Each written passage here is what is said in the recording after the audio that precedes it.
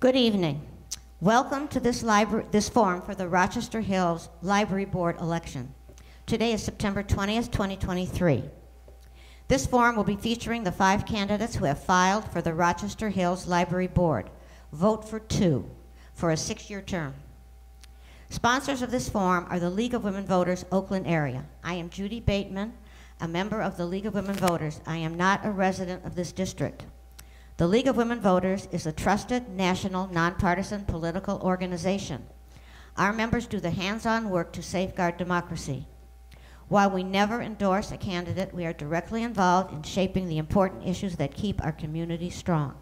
As a League of Women Voters member, I have the opportunity to contribute in a leadership role such as this that has great impact on local, state, and even national issues.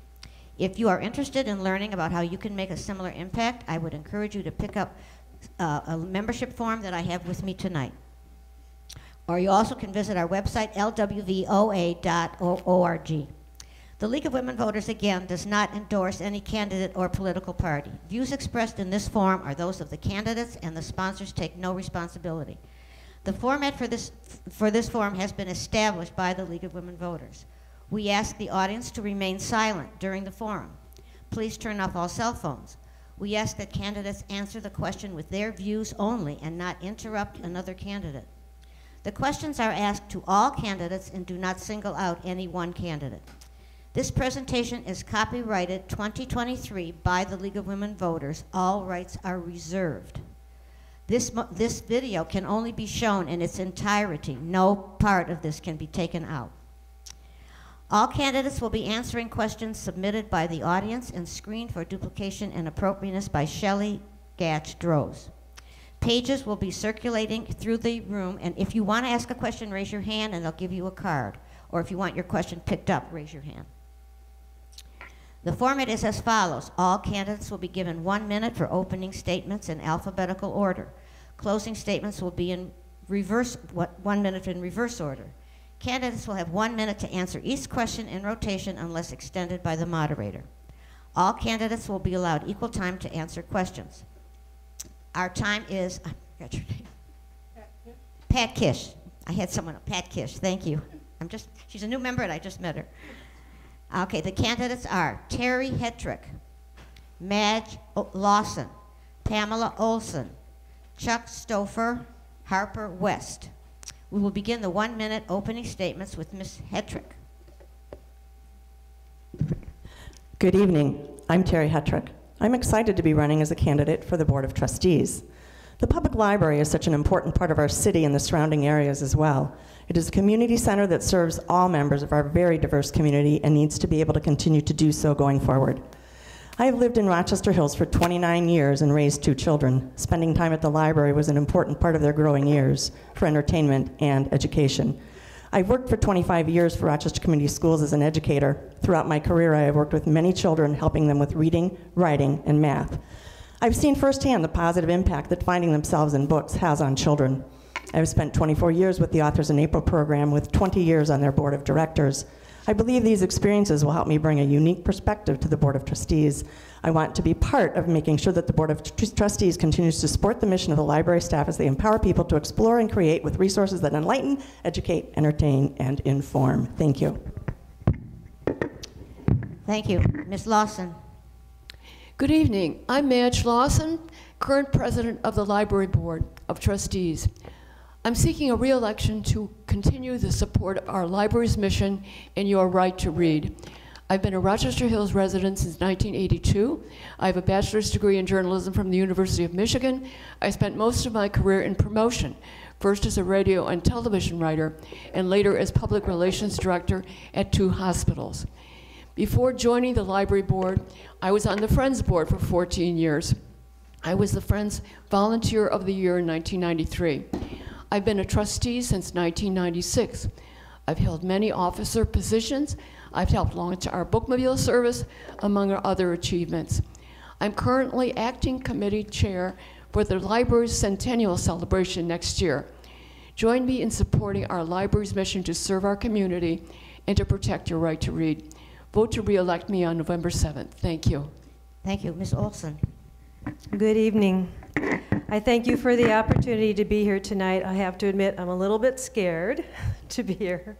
Although I've been a volunteer at the OPC 650 Players since 2018, this is a whole new audience. So everyone here has a diverse background with different qualifications. Here are a few of mine that pertain to being on the library board.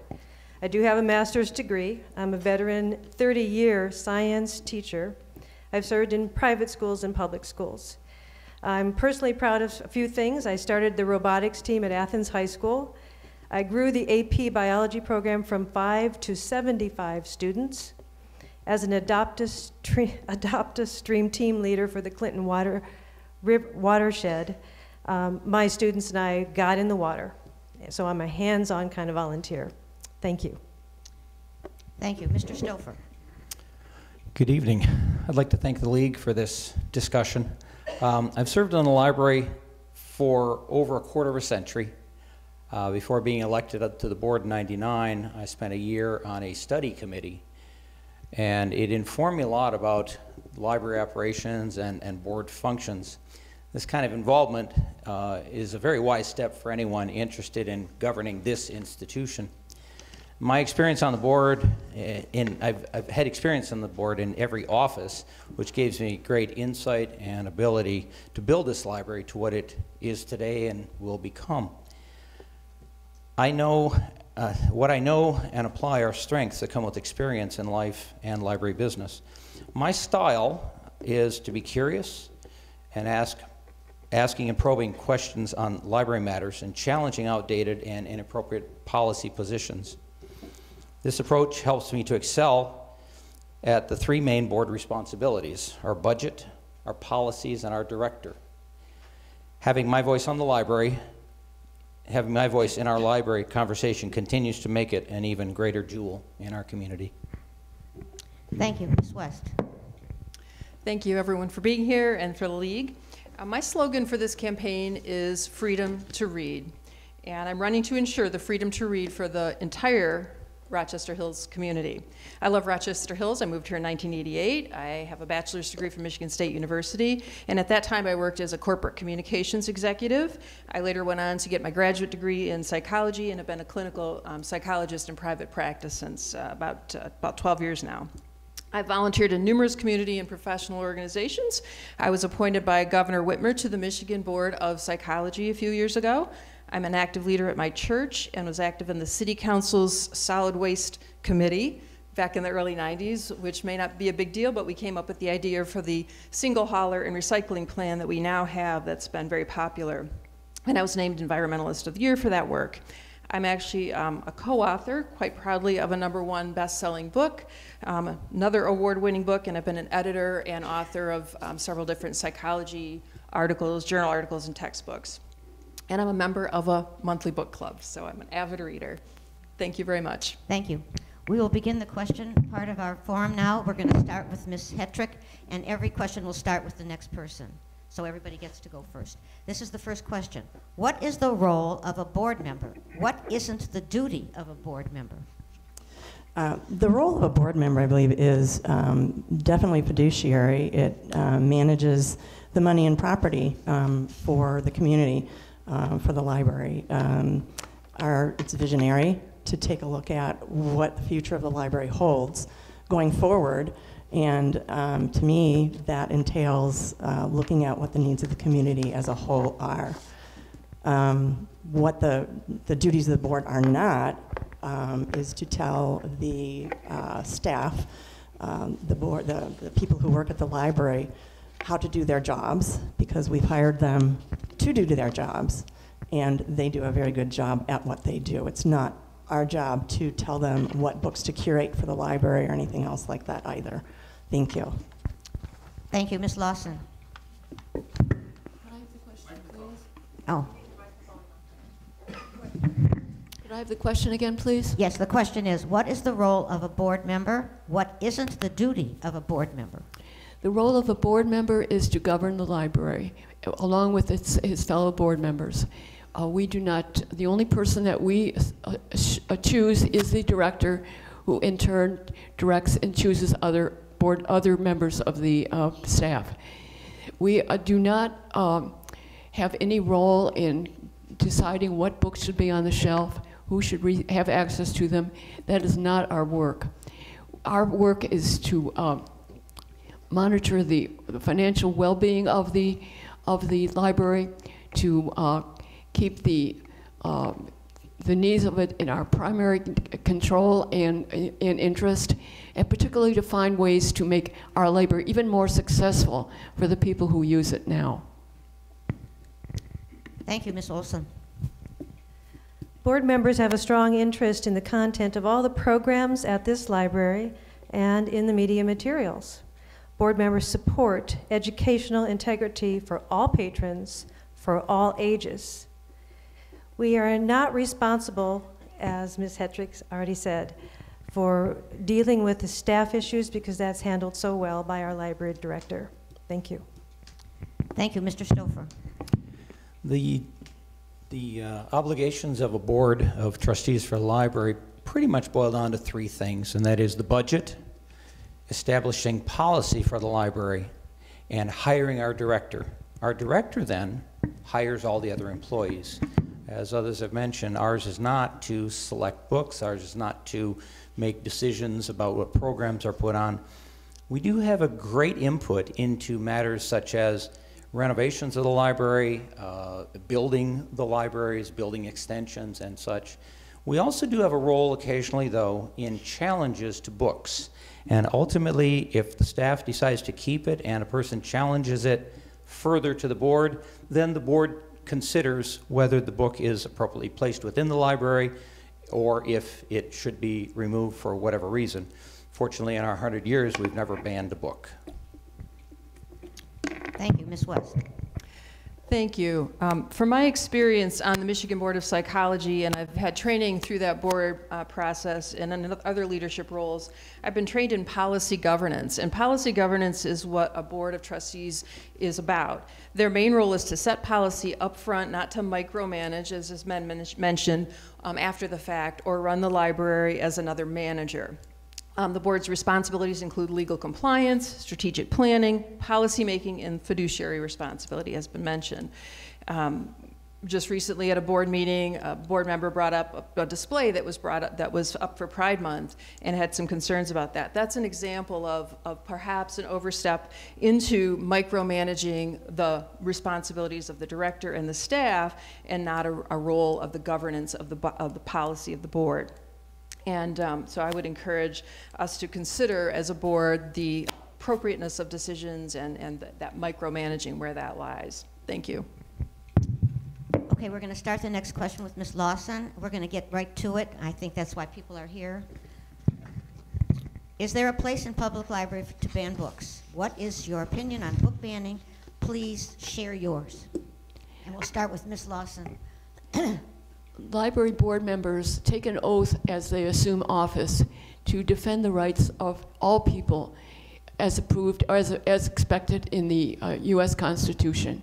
Freedom to read is a very important role of what our community needs and practices. We should defend the rights of everyone. We never know when a book that we may disagree with will certainly help someone else possibly. There's a good reason for books to be in the library. So that's really not our job, and we don't assume to take it. Thank you. Ms. Olson. As a library board trustee, I have no obligation to promote either the banning of books or the purchase of sexually explicit or graphic material for the children and the youth. I recently ordered 2 books off Amazon. Can't ban a book anymore. That is a myth these days. There isn't anything out there that can be banned or should be banned. But we do have a responsibility to make sure we have appropriate material in the correct places at this library. Thank you. Mr. Stouffer. Likewise, banning books is not anything this library has ever done. Our responsibility as a board is to support our librarians when they make their choices, although their choices are somewhat limited. We have about 1/3 volumes here. So there are choices that are made every day to not bring in other millions of books. That said, there's no reason ethnically, religiously, socially to ostracize or prevent any group, any person from requesting material here. As was previously mentioned, there are places where we might consider not having a book in a children's area, but having the same book available in an adult area. So there are circumstances where we might consider placement, but we've never banned a book. Thank you. Ms. West. As I mentioned, my platform is freedom to read, so you can guess that I believe that libraries should create collections, programs, and services that meet the needs of the entire diverse community and not restrict those based on claims by the loudest or most extreme members of the community. I oppose censorship and support the First Amendment rights of our citizens and advocate that we support the critical thinking in the community. I think that we are citizens who can make responsible choices about what we read, that parents can model intelligence and open-minded inquiry for their children and encourage them to read, to cultivate open-mindedness. And I think that's very important for the library to model, that we are a place to encourage expression, a free expression of ideas. And I think that when we think about some of the books that are being banned or attempted to be being banned nationally, this is one of the reasons I ran. I'm very concerned about this issue and do not want to be subjected to book banning. Thank you. Ms. Hetrick. Hi. The freedom to read, the ability to find books that speak to you, I think is a very important idea. I picked up some of the words that the library uses on their website: promoting literacy and lifelong learning, connecting people to ideas, respecting the individuality and diversity of all people, valuing the freedom to form, to hold, to express individual beliefs, respect all forms by which knowledge is communicated. Again, I'll get back to the diversity of our community and the looking at the children I work with and seeing their eyes light up when they do see themselves in books. And I think that goes across the board when it speaks to books being on a shelf. I think our library staff does a great job of curating those books and doing the job that needs to be done. Thank you. Thank you. We'll start with Ms. Olson. This is another in relation to that same topic. In regards to book banning, should contested books be allowed to stay on the shelf while the book is being challenged? Why or why not? Do you know what your library policy is on this issue and the timeline for a challenge? I do not know the timeline for a challenge because I would be new to the library board and how that works. But a contested book should stay on the shelf, and I don't see, in terms of the First Amendment, why it should not. I would follow the timeline, whatever that timeline is, and I'm sure the people who are already on the board can speak to that timeline. Thank you. Thank you. Mr. Stouffer. It's sort of like being innocent until proven guilty. You leave it out there until there is a decision made that might move it or change it in some way. As for the policy, it varies quite a bit in terms of time, because a person may request information about it from our director, then have a conversation with the director, and then openly challenge whether the book should be there, and then if they choose to go up to the board, if they don't like the decision that's made, then it may take a little bit longer, but it tends to happen entirely within a couple of months at most. So, thank you. Ms. West. Yeah, thank you. If you're interested in this idea of collection management, the spring issue of the newsletter, the magazine that the library puts out, has a very well-written article by the director that explicitly details how collection management is handled, who decides, the director decides where to relocate or retain or remove books based on the policy that's set up. And yes, the board is the final stop of the decision of the book should be removed, and that timeline can vary depending on how all that's handled and the review process for that book.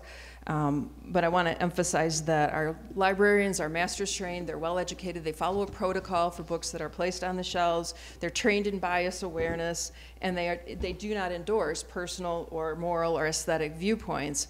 And so the books that are brought forward are hopefully representative of a wide range of views that are appropriate for the audience and appropriate for where they're placed on the shelf. Thank you. Thank you. Ms. Hetrick. I guess I'm going to go with the rest of the the panel here, and I do believe that contested books should stay on the shelves until it has been deemed that they do not belong there, because there are possibly people out there who may be reading those books and are interested in keeping them there. It is, again, the staff at the library that we have that are trained, as Harper also mentioned, in curating those books and having the books there that are needed. Thank you. Thank you. Ms. Lawson. As mentioned before, we do have a process, and we follow it is our policy INF.1. If you ever want to look at it, it's right in the website for you to examine yourself as to what protocols they follow. It is thoroughly reviewed by each person. It should remain on the shelves until it has been correctly evaluated. And we feel that is a fair way to ensure that not only is the issue been raised and we respect the person who raises it, but that we also review and remind ourselves that we are really entitled to, or entitling people to question, to decide if the things they are looking for are truly what they're expecting. Thank you. We'll start with Mr. Stouffer. In the last few years, we've seen a trend of threats against library staff because of their work maintaining well-rounded collections. In your role as a board member, what can you do to maintain civil discourse and help your staff feel supported against inflammatory rhetoric or harassment? Yeah, that kind of support is absolutely needed within any organization, but in a public one like this, where we affect so many people, our staff are gems. They do the work of the library, and we tell them through our board actions, through individual conversations, how much we appreciate and support them. In addition to that, though, we also have had drills and training for threats, and we've worked with the police chief here in Rochester. We have ongoing discussions about how to handle incidents that have come up, whether we can improve on a situation, or how to address patrons that may express their opinions in way too violent a way. We've been very fortunate that our staff is professional and learn how to de-escalate, but we certainly would support them in any way we can. Thank you. Ms. West. Yes, this is unfortunate that this civil discourse has sunk to this level. Certainly the staff director and the managers are probably the front line on handling this. Board, again, is more of a policy governance board and probably should not be involved in specifics, but I could think of perhaps some training in de-escalation tactics and how to have a civil conversation with somebody who's escalated. As a psychologist, this is something we have to deal with on a daily basis in our practices, and so there are techniques to be used to help listen well to people and to de-escalate conversations appropriately, and perhaps the staff could benefit from that kind of training, and involvement of the police as necessary would obviously be hopefully very limited. Again, I think our board is well aware of this issue, and I'm sure our director is as well. Thank you. Ms. Hetrick. Unfortunately, in this day and age, we do have the problem with threats.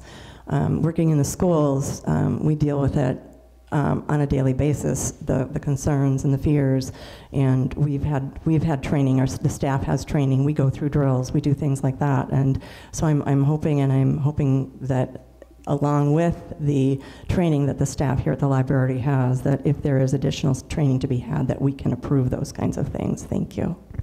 Thank you. Ms. Lawson.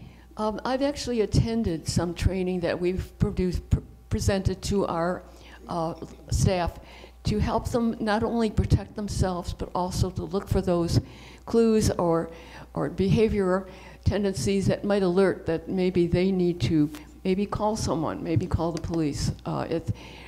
Luckily, we have not had an incident that I am aware of where we've been brought to that point, but I know they're being prepared as a part of our annual training sessions, where we basically close the library for a day and we spend time just dealing with issues that affect our staff, that affect our library in a very deep way. This has not been overlooked, and I'm very proud of the fact of how much our employees are empowered to know and to act appropriately. Thank you. Ms. Olson. As a library board candidate, we are entitled to a tour of the library. And one thing that really stood out was how, and I personally appreciate how well prepared this building is, this staff really is, for challenges and community issues. But I think that after my 30 years of parent-teacher conferences and learning to really de-escalate the angry mom or dad, I think what may be needed at this library is a community liaison, whether it's a board member or a staff member, to answer, to listen, to talk to whoever it may be, a parent who has a concern about a book or a program, or perhaps a community member who is just dissatisfied in general. And I think that is something that is needed at this library, and I would like to be that person. Thank you. Thank you. We'll start with Ms. West. Should the Rochester Hills Public Library Board pursue forming a district library with Rochester? Oh. Is this enough? Oh, okay. All right, I'll get this eventually. Should the Rochester Hills Public Library Board pursue forming a district library with Rochester Hills, Rochester, and Oakland Township? Why or why not? That's a very good question. I'm not sure everyone knows, but because when I'm out campaigning, there are a lot of questions about this. Rochester Hills has the millage and runs the board and elects this board and runs the library. Oakland Township and Rochester, City of Rochester, can use the library based on a contract system, but they are not allowed to vote for the board and are not actively involved in running it. So we are essentially a district library now. They don't, again, have a governing involvement other than there are liaisons from those two communities on the board. They are non-voting members, but they are very active in participating in the board content and discussions. And so we have that as an unofficial district. I don't know that the value of the officially pursuing that district policy or district library, we'd have to look at that and see what the other communities would like to do. Thank you. Thank you. Ms. Hetrick. I think along with looking at what it would look like to have a district library, I think we would have to look at the costs involved of funding and staffing, something like that. I think it's something definitely that can be looked at, but I think we can maybe be a little bit creative. I know there are a number of things that have been looked at, having been to some of the board meetings, as far as at least out in Oakland Township area with possibly lockers and things like that to get. But I think one of the things that I know is that a lot of the people come into this area for a lot of the things that they need, and those people do come. When they come in, they will come to the library. But as far as having a district library, I'm not sure what the benefits of that would be. Thank you.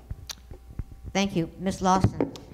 Several years ago, this issue came up in some detail and depth, and we looked at it from all angles, presuming, what happens if we, in a way, give to other our companion, or I should say, our contracted parties, are the Oakland Township as well as Rochester, the same rights as we have earned through working out, all of this history, just as Rochester Hills.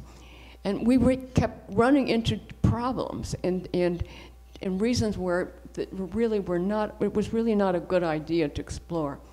One of them was that if a new arrangement or contract was built, there was one party that wanted an escape clause, so to speak, a way to abandon it if they don't like it. And then there were other issues that started to come up, and we realized this was all going to be much more than we wanted to endure, because we are giving the same services to members of these other two communities, Rochester and Oakland Township. There's nothing that's held back from that. I'm sorry, your time's up. Thank you. Ms. Olson. Thank you. I think we should keep Rochester Hills as the main district library because of where it is, partly. I have also attended many of the board meetings, and Oakland Township and Rochester have had input, but in particular, I've really been impressed by the Oakland Township input. As such, while I would not include a larger district library, because people I've talked to said, we go to your library because it's so big, I would like to see the Oakland Township and the Rochester people who come in actually have a vote. Thank you. Thank you. Mr. Stouffer?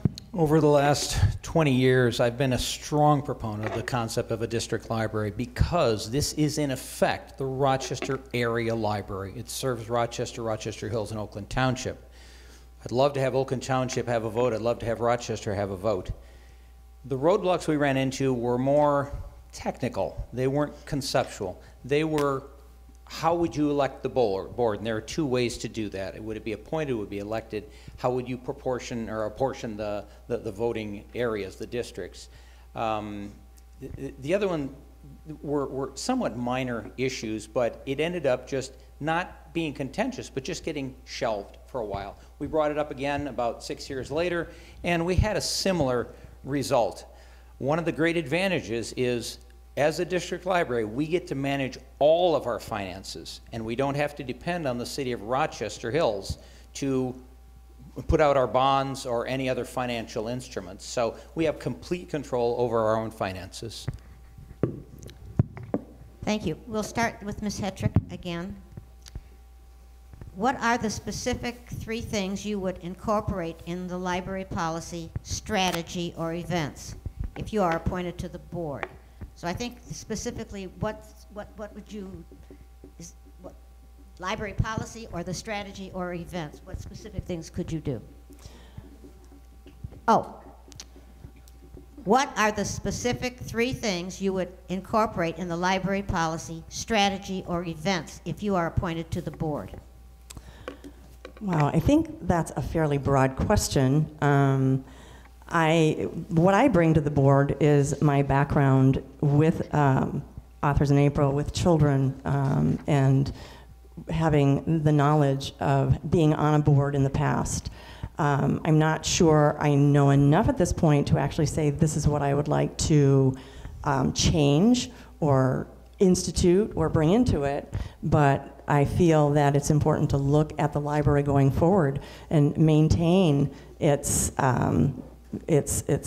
ability to explore and create and continue to grow in the areas that it's grown in. Thank you. Ms. Lawson.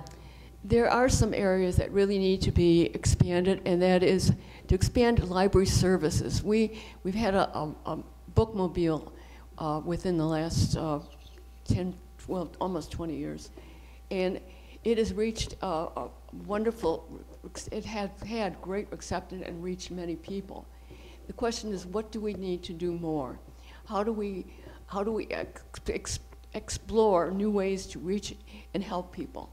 You may or may not be aware that we have a group that, I should say, a service that serves people who have issues of seeing, blind people, and we are successful in that, and it's been one of our major wins, actually, because so many people depend on these new ways to access the library of materials that they wish to have. The other issue that this brings up is maybe we need to have things that just go into these, like lockers for books that people can access right near their homes, particularly in the further reaches of our community. Oh, excuse me, I'm sorry. Ms. Olson, your time was up. Ms. Lawson. Well, part of the tour was looking at all of the areas of the library, and in particular the children and youth area, which is now very outdated, just needs a structural change and a refresher, you know, a facelift, so to speak. So that's one thing that I would recommend as a board member. I already mentioned that I would like to see some position like a community liaison to listen to parental concerns or community concerns. And then finally, marketing has just come to our attention about some of the lesser known programs. I think that needs to be stepped up, because reaching these people that she's talking about is so imperative, but if people don't know about it, We just need to improve the marketing for this library because it's so great. Mr. Stouffer. I think one of the things that we would like to do, and we consider hundreds of changes or additions throughout any one term on the board, is to expand the children's area in many ways, either to create more space, to change the layout, and provide more library materials for children's area. The second one was mentioned briefly is the bookmobile. It is a service that is essentially the best in the state. We have the highest circulation out there. We actually have 2 bookmobiles right now. We've had several bookmobiles before, but they have been retired for mechanical reasons, and we're looking at whether we should continue a fleet of small bookmobiles or a larger one. It costs about $300,000 to $400,000. The third item that I would consider, we've already discussed a bit, is the concept of a district library. Thank you. Ms. West. Thank you. Regarding strategic planning, I think the board's strategic plan is very good regarding its core values and mission, but it has not significantly addressed one issue that I would actively promote and has been a platform of mine, and that is including an environmental sustainability plan in the board's strategic plan to reduce environmental impacts and possibly save money. This has not been addressed that I'm aware of at all. This plan would not mandate change, but would consider environmental impacts in every decision the board or the library staff make. The library has made gradual changes over to LED bulbs and fixtures, but the utility bill is $165,000 a year. Where could we save money there? New bathrooms are going to be put in here shortly. Is there a water use feature we should look at to reduce water use? Is there an instant hot water heater that we could be used?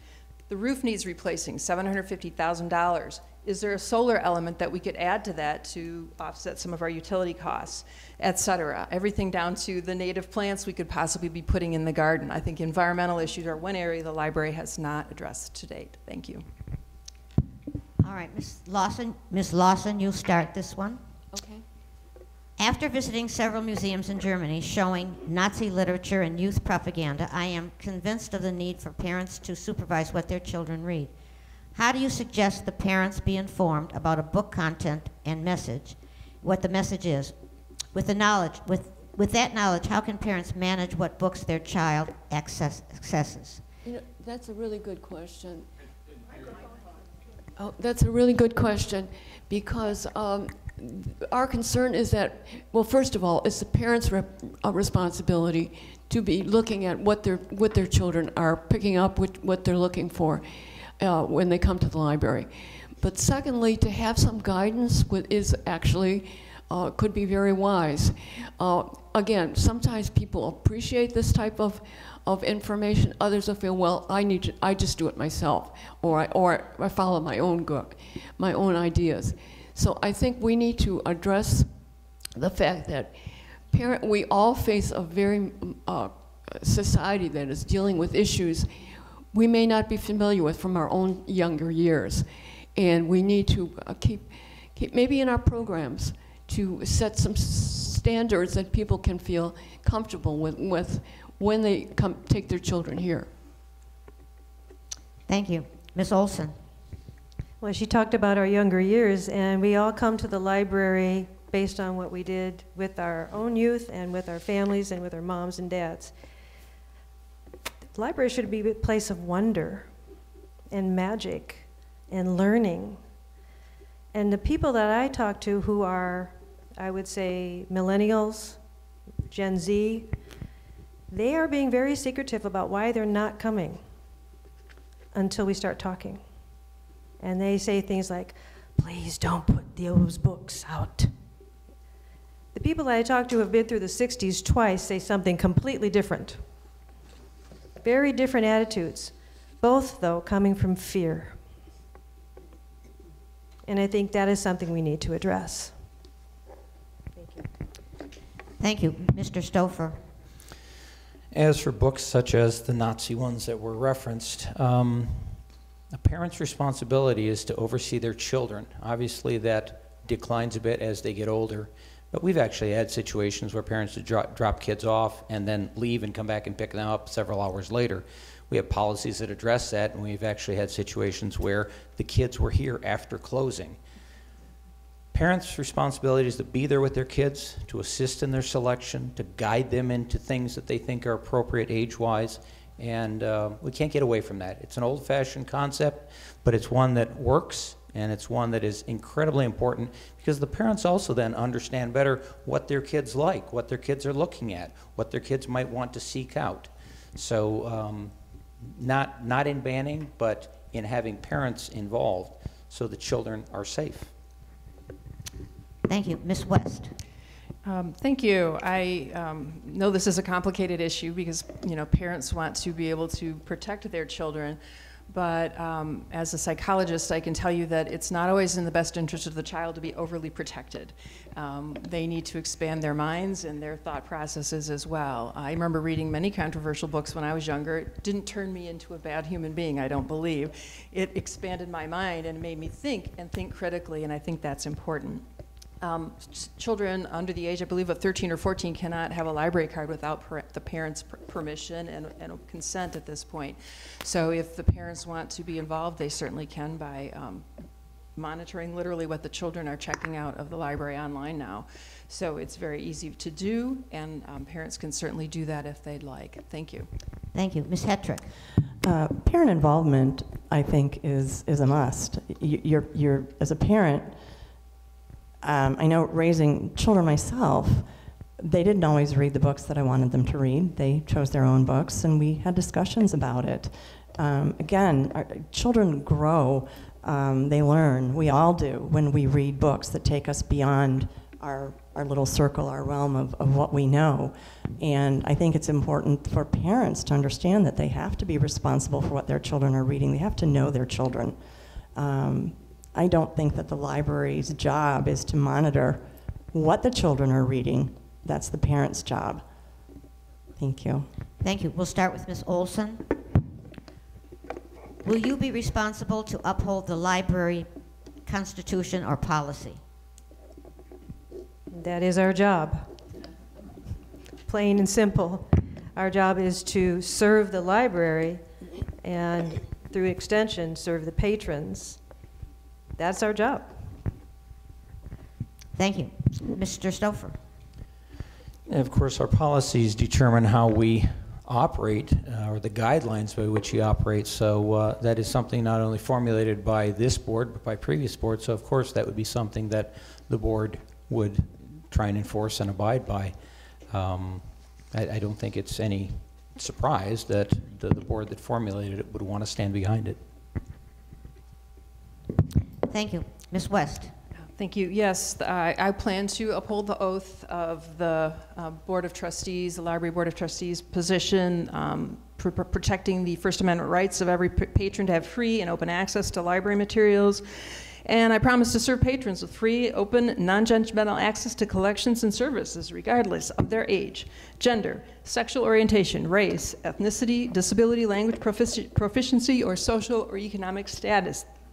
It's a mouthful. Yes, I plan to encourage freedom to read, as I said, as my slogan. Thank you. Ms. Hetrick. Yes, I believe as we take the oath to do the job that we're supposed to do as a board, that is what we are doing and what we must do to serve the library, which includes the entire community. Thank you. Thank you. Ms. Lawson. As I said before, we do take an oath to uphold our constitutional rights of every person who comes to our library. And it's important that we spend time in thinking through our policies, whether they need to be upgraded, which they need to be changing with the times. We are, as a governing body, have to be open to all of the possibilities that may be confronting our library as we move forward in the future. Thank you. We'll start with Mr. Stouffer. Does your library have a policy for programming? Are you familiar with this document? What would you like to see included in the document? We have many policies that pertain to programming, everything from what can and cannot be put on to how many people can attend and what the proper notice is and whether you're a resident or non-resident. So there are many, many, many policies that pertain to programming.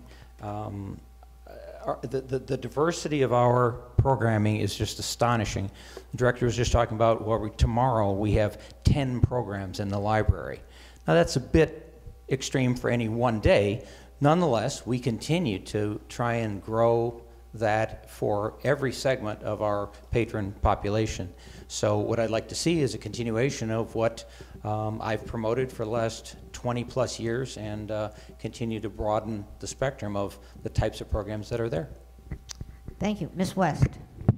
I'll defer to the more experienced members of the board regarding the policies. I don't know those specifically, but I assume they're well written and well enforced. It does seem like the library has a really great range of programs and events, and I think they do a good job of monitoring attendance and respond to what is needed in the community based on that attendance and what feedback they get from people, whether they like the programs or not. And so I think that seems like it's a system that's going well. And again, I think that seems to roll into the role of the director and not into micromanaging from the board. The board sets the policies and the director and the staff choose those programs. And I think it seems like it's going very well. And I wouldn't want to micromanage that from the board level. Thank you. Thank you. Ms. Hetrick. I have read some of the policies. I haven't gone through all of them. There are a lot. There's a lot of information out there. And again, I will say that, excuse me, that the diversity of the programming here at the library is phenomenal, and that's thanks and due to the staff and their ideas and the things that happen here. And so I think we need to continue on that vein and to support the staff and to continue the program that we have. Thank you. Thank you. Ms. Lawson. But one of the best ways for us to determine whether we're doing the right thing with the programming is through comment cards that we receive. And at each meeting, the board has the opportunity to look at those comment cards to see how well people are appreciating and even suggesting things for the library to explore. We have so many things that are going on any one year that I'm sure you'd find many things that you would really enjoy doing and spending time here. And actually, after a program is prepared and given, it's available online for you to review, or to experience. So if you're homebound, if you know someone's homebound, you can very much keep in touch with where the library's doing and many of the programs that are being offered. Thank you. Ms. Olson? Well, I've attended many of the programs here at the library, and I'm sure if you're here, you know that there are great programs. But a quick snapshot, if you will, into the actual board meeting about the programming. This is the most collaborative group I've ever seen. You should be very proud of what they've done already. I would love to be a part of that collaboration because that's sort of who I am. But the discussions about the programming are phenomenal, and again, this is why the library is as good as it is. Thank you. Somebody in the audience wants to know, what program at the library have you attended in the last 2 to 3 years? Not a board meeting or a library meeting. And we'll start with Ms. West. I'm trying to think. I've attended a program about a hiking book, I believe. I'm trying to think if that was within the last 2 or 3 years. I have to confess, I work in the evenings and on Saturdays because I'm a clinical psychologist and that's when I see patients. So my evenings are pretty much with work. And I have to confess, I don't get out to events like this in the evening or on Saturdays. And it's going to be, a confession of mine. I don't come to the programs as much as I would like. I see them in the newsletter and they look wonderful, and I just don't get out here as much as I would like to. Thank you. Thank you. Ms. Hetrick. Well, I came to a lot more programs when my girls were growing up, but the programs that I have been to recently are the Friends events where they've had the authors in April here in the library and brought the authors in, and that would probably be the biggest events that I've been to recently. They just had their kickoff meeting here not too long ago, very well attended, and so that's where I've been.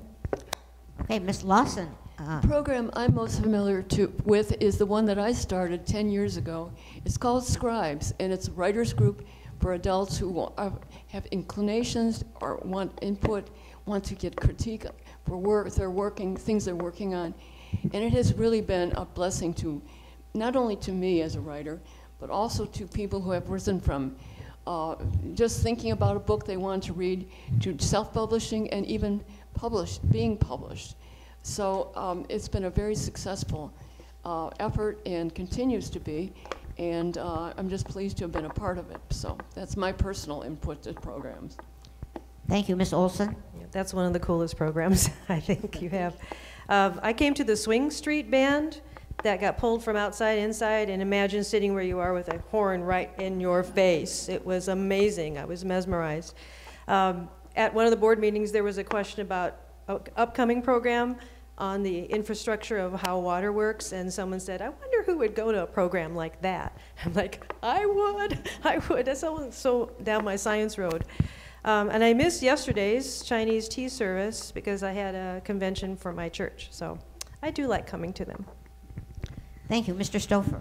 If I had to relate all the programs I've attended here, we'd be here probably till about 11 o'clock.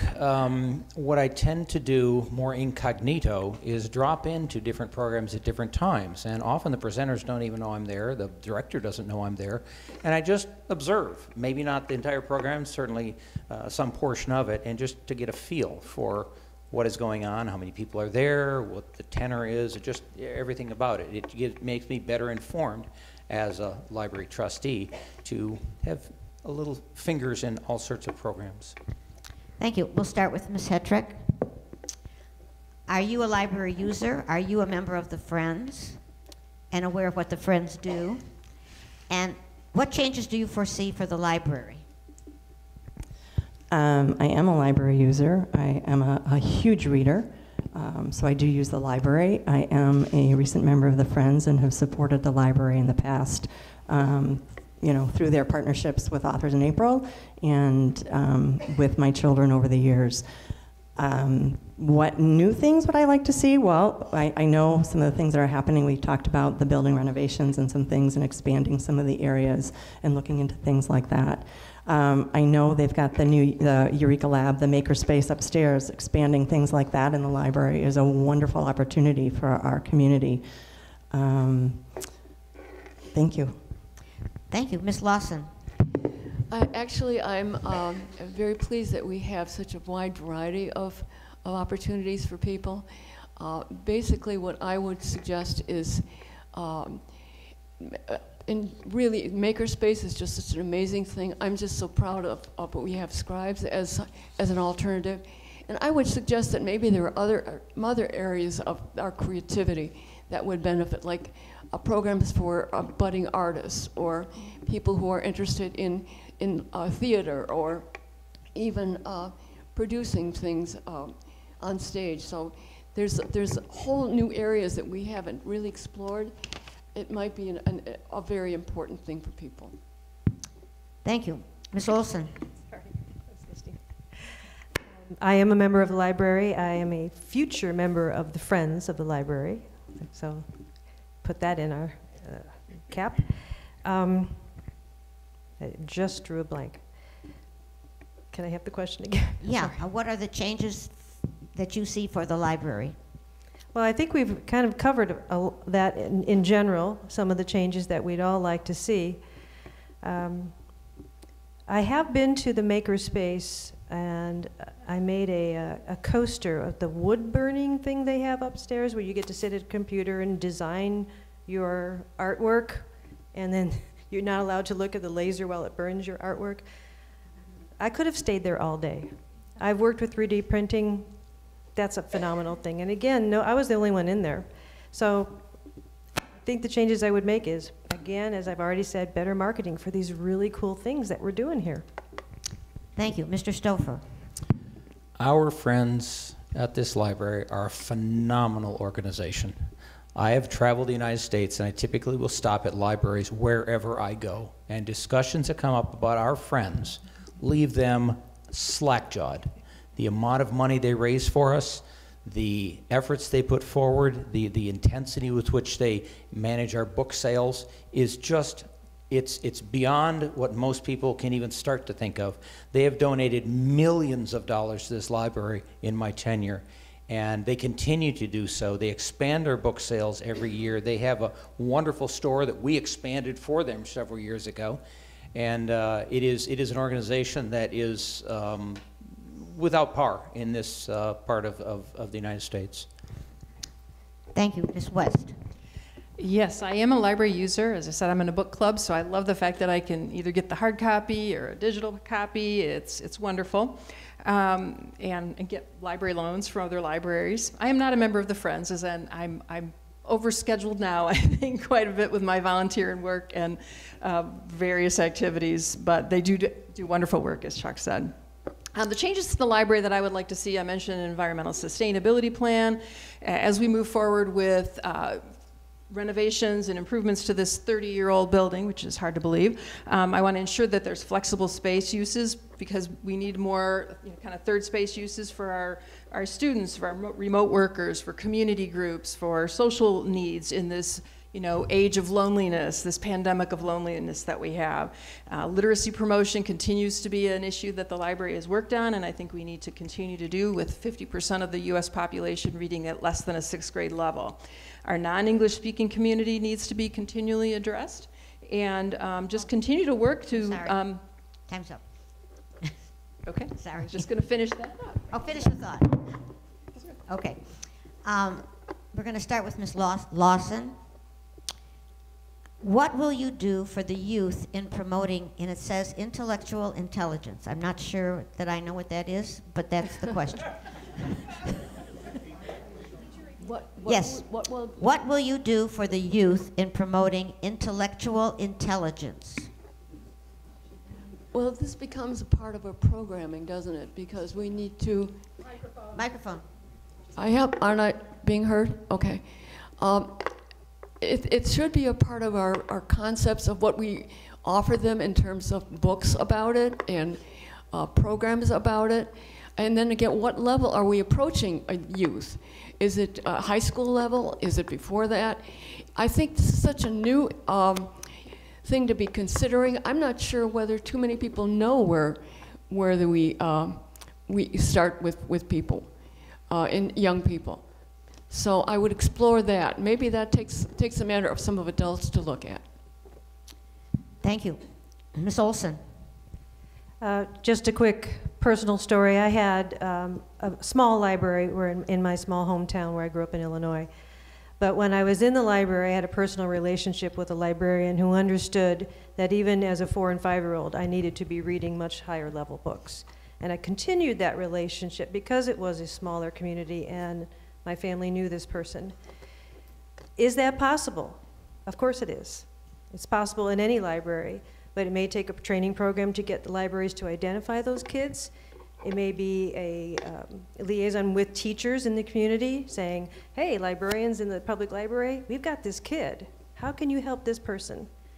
Working with the parents, absolutely the parents know what their kids need. But let's step up to that plate. Thank you. Thank you. Mr. Stouffer. What the library provides in terms of children's programming is quite extensive.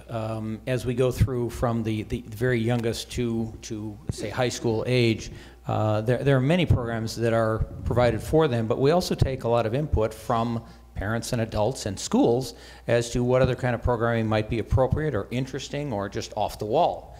I see what our librarians produce in terms of programming, and I think the director could attest that I'm always asking, why can't we do more? And so there's an infinite variety of programs that kids could have, and to stimulate their imagination and to keep them curious is going to be a lifelong benefit. Thank you. Ms. West. I am not an educator. I'll be very clear on that. I am curious and inquisitive myself and love to read, but how to go about promoting intelligence in the youth is way beyond my pay grade. I'll leave that to the librarians and the educators among us. I think we all can perhaps think back to memories of our youth in the libraries and how hopefully they were welcoming, right? That's something we can certainly do. Make sure the service and the attentiveness to this that the staff gives makes the library demystified and welcoming to students, so that then they are inclined to read and participate in the programs. And I think just creating a sense of awe and intellectual curiosity is just the role of the library. But again, how that goes out into the world, I'll leave to the librarians to do. Thank you. Thank you. Ms. Hetrick. One of the things that this library does, I believe, is that every student in the Rochester Community School District automatically has a library card here at the public library. And I think that is a phenomenal way to get children down here into the library, that they have the ability to be here. And you know, having been in the youth room and having looked at what they have in there, they are continually updating and upgrading and bringing more in. And you talk about the makerspace upstairs, intellectual intelligence, it just continues to grow, and I'd love to see that continue. Thank you. Thank you. We'll start with Ms. Olson. What previous experience do you have in management of a nonprofit or administration of a nonprofit? Well, in 2011, I retired from the public school system in Troy. And a week later, I enrolled in a program to become a personal trainer. Yes, I did.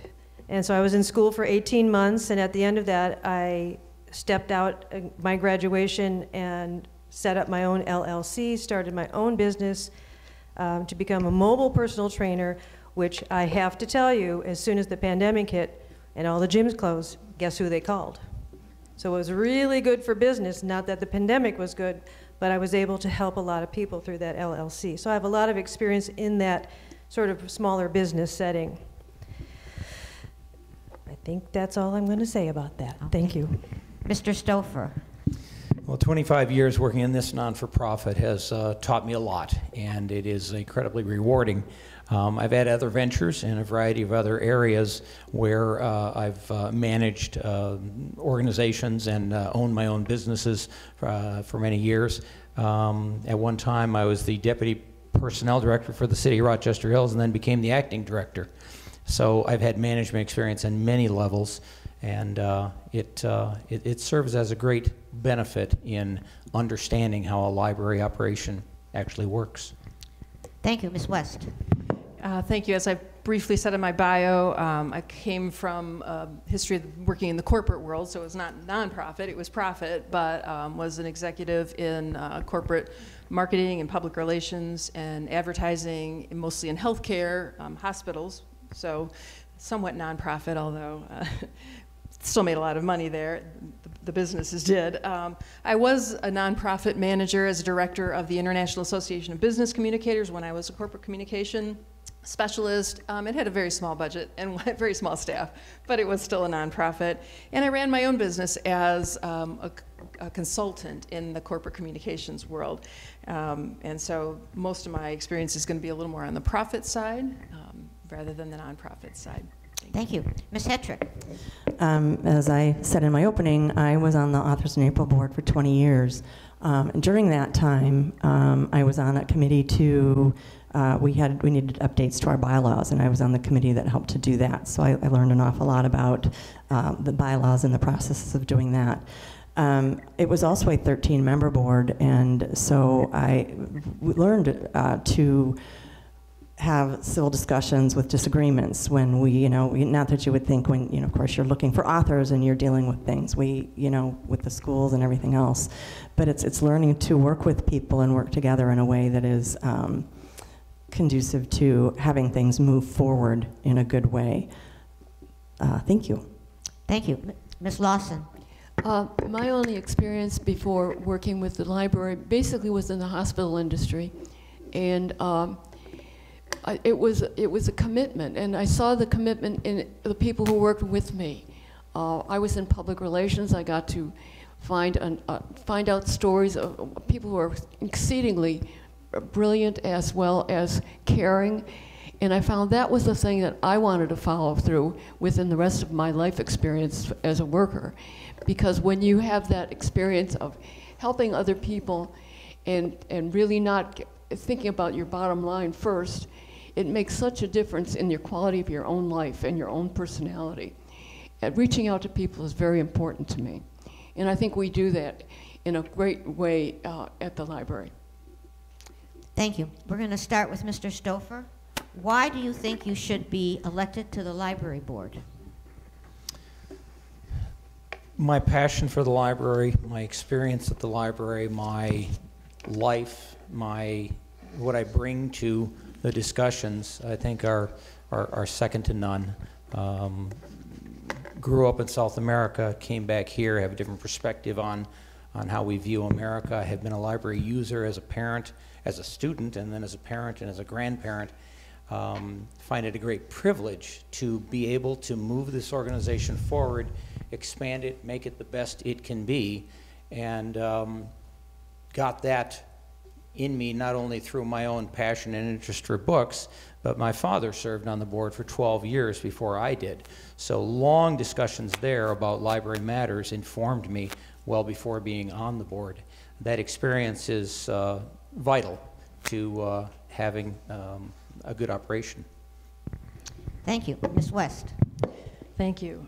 I believe that I bring a diverse experience both in the corporate world and my experience in policy governance on the Michigan Board of Psychology brings an awareness of policy governance procedures and parliamentary rules of order, which are important when you're running a board or serving on a board such as the library board.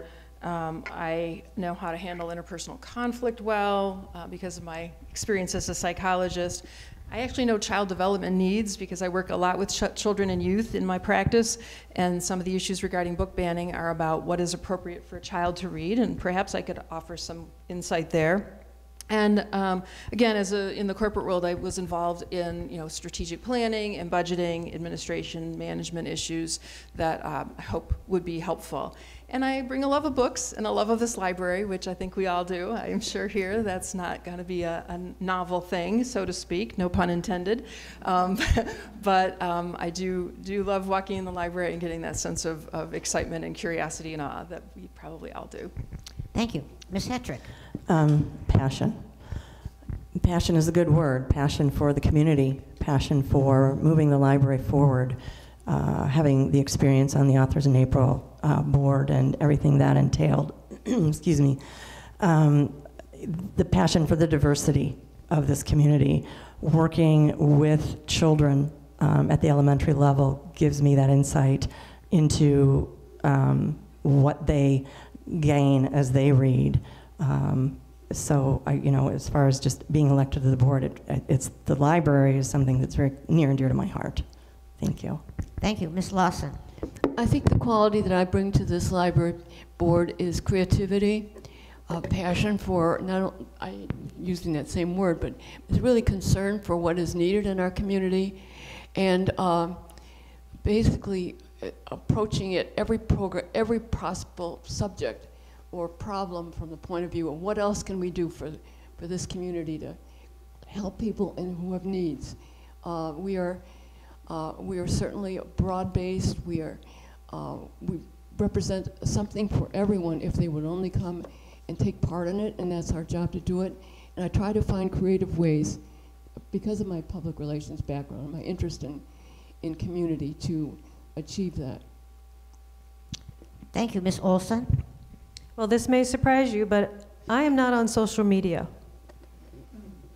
I'm not on Facebook, don't have a Twitter account, don't use Instagram, don't know how. This library is a place of lifelong learning. Social media can't touch what this library has to offer. And being with the people that I've had the honor of being with just because of this campaign has made me realize that that's where we need to be, is either out in the community or have the community here. That's what's important, our people, and that's why I want to be on the board. Thank you. We're going to start with Ms. West. This is the last question. Please tell us about a particular book that has impacted your life, or how you developed your love of reading. Well, given my name, you can probably guess the answer I'm going to give, that my name is similar to a very famous book. I was born the same year that the book won a Pulitzer Prize. Harper Lee wrote To Kill a Mockingbird, and so I'm certainly going to land on that book as one that I feel attached to, and I believe is a wonderful book and extremely well written, even though I'm my namesake. But so that book has influenced me, obviously, for issues of racial justice and oppression, inequality that have influenced my view on the world. Been involved in politics and been involved in progressive issues for many years in my life, including environmental justice, and I think that has been informed by that book among many others. And I'm not sure if there was other parts to the question. How you developed your love of reading? Oh gosh, my love of reading. My parents were readers. My father was a university professor. There were books and numerous encyclopedias and we went to the library constantly. Thank you. Ms. Hetrick. Oh, so many books. Hard to pick one. I guess I'm going to take the tack of when I was younger, the books that impacted me, and I don't know how to pick between them because there were two, and they were gifts. One was The Velveteen Rabbit, and the other one was The Secret Garden. And those two books really spurred my love of reading and took me into those worlds of imagination and where books can take you. And I think that's so important that we teach children to get that out of books. So many children spend so much time on games and things like that, on electronics. And it's so fun. I know just when I'm reading with kids at school to see their faces light up when they read books that really touch them. Thank you. Thank you. The Secret Garden was also mine. Really. Ms. Lawson. I think my favorite book was the last one I just read because there's just so many, and they made such a difference in my life. My love of reading and writing really began as a 7-year-old when I stepped aboard a Detroit Public Library bookmobile that came to our community, my neighborhood, and it seemed like there were stories of children who were brave and they solved problems and mysteries, and many of them were girls, and it gave me the idea that I too could achieve my dreams and be more than I would even imagine. And it all began with the library. It's been from the beginning of my life to right now, where I needed some information about health for myself, and I found a book. Of course, it opened a whole new number of ideas. So I'm grateful to libraries. Thank you. Ms. Olson. I'm currently reading a book called Revolutionary Women, which I picked up this spring in Colonial Williamsburg. And it is an interesting story because it talks about, because don't people love to talk about the book they're reading? It talks about women from all different parts of the Revolutionary War, not just the wives of the generals, but the slaves and what happened to them, the women who became spies, the women who became soldiers and hid the fact that they were women. And there's so much more to this book, I can't wait to finish it. But as far as the love of reading, it's the reason I became a teacher, is because I loved to read. And I wound up teaching a subject where the kids had to read a lot. Have you seen the size of an AP biology book? Yeah, okay. There you go. Thank you. Mr. Stouffer. My parents inculcated us with curiosity and exposed us to things in the world that I dare say many have never even considered. And I continued down that path in exploring science fiction and encyclopedias and every type of reading you can imagine. That's continued through my adult life. I typically read 1 to 2 books a week. My favorite book is a little book, maybe 1/4 of an inch thick, called The Little Book on the Human Shadow. And if you ever get a chance to read it, it's worth it at any stage of your life. Thank you very much. That concludes the time for questions. The candidates will now be given 1 minute for a closing statement in reverse order of opening statements. And we will begin with Ms. West. Well, thank you very much to the League, the volunteers here who make this all happen. And thanks to the audience for their time and attention and wonderful questions. I hope my answers tonight have shown you that I bring some skills and experiences to the library and the library board. Certainly experience in policy governance from my state licensing board membership and numerous leadership positions in business and volunteer organizations, experience in strategic planning and budgeting, and mostly I think, though, I bring good intentions. I bring an intention to make decisions in support of the library's mission and in the community's best interest without a political or religious or ideological agenda. I hope we can bring this library into its next 100 years by ensuring the freedom to read for everyone. And I ask for your vote on November 7th, or actually there will be early voting here in this room for the first time, I believe for 9 days before the election. So you can take advantage of that new option. Thank you very much for your time and attention. Thank you. Mr. Stouffer. As you've noted throughout this evening, there were a lot of opinions, a lot of interests, and with that, the experience of having gone through those interests and experiences for 20 plus years is invaluable for the library. Bringing that experience to the table and having an open mind to innovation and to the community makes for a clear decision on November 7th. Having my voice on the board has been important, and I dare say it's been somewhat unique amongst board members, and it gives great diversity of opinion at our board meetings.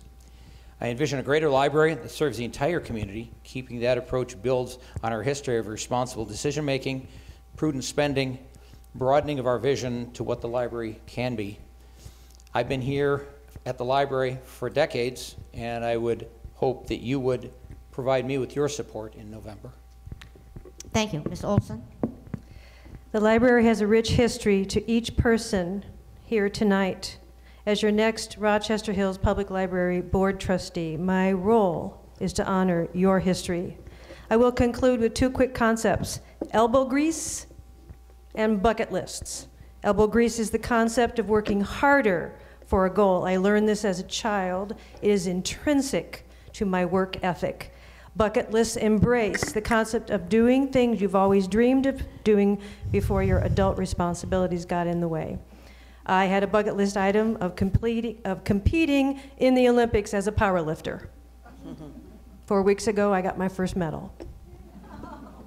Senior Olympics, Michigan, but still, I'm starting. Looking ahead to the future, my bucket list starts here as your next trustee. I believe after serving as your board trustee, let's say 6 years from now, you will say, I'm glad I voted. I'm glad I put my vote behind the voice I want heard at board meetings. I'm glad I voted for Pamela Olson. Thank you. Ms. Lawson. My husband was a board member before me, and he felt as I did, it's both an honor and a privilege to serve the people of this community on the board. I take my responsibility seriously to support the library, the information needs of our patrons, and your right to read. Board members must take an oath to defend the Constitution when they begin their terms. They pledge to support equal rights for everyone, not just those who agree with their personal beliefs. Before you cast your vote, you also have a duty. Consider what the candidates represent and how that affects your constitutional rights. If you honor me with your support, I promise to continue to advance the great work of our library for the benefit of our community and defend your right to read. I'm Madge Lawson. I ask for your vote to re-elect me on November 7th, and I thank you very much for coming tonight. Thank you. Ms. Hetrick. The library resources open up worlds that will help us grow and change.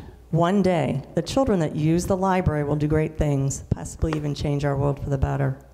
My goal is to ensure we continue the Rochester Hills Public Library success story. A vote for Terry Hetrick is a vote for a library that serves the whole community and continues to grow with the community in the coming years. Thank you for being here. Thank you for hosting. Thank you. The League of Women Voters would like to thank the audience, the candidates, Julian Morian, and the Rochester TV people for making this forum possible. This presentation is copyrighted 2023 by the League of Women Voters. All rights are reserved.